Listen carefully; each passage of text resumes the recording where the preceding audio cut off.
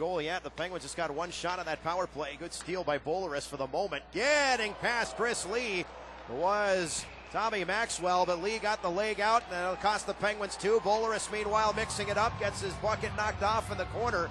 As we get pushing and shoving, Ben Lovejoy took a hard hit on that play. He's not happy with somebody in the corner, and now we're going to have a fight here. Tommy Maxwell and Jesse Boulerice. Boulerice had two against the Sound Tigers last weekend. A tough customer. Boulerice takes a slap from Tommy Maxwell, holds him off with the left hand, takes a couple of pops. He's waiting to unload on that right hand, and here he goes, the uppercut. Oh, he connects with a big one on Maxwell, swings, and oh man, Boulerice with the takedown as Maxwell landed on his back there, and the veteran pro move by Boulerice to get up after Maxwell was down, back first on the ice. That whole thing started on a delayed penalty. It was a tripping call. Battle here, 6-5. They've been firing a lot of pucks, though. They've been missing the net a little bit. Got to get a little bit more traffic in front. They've been doing that. A lot of block shots here. You got to credit the Moose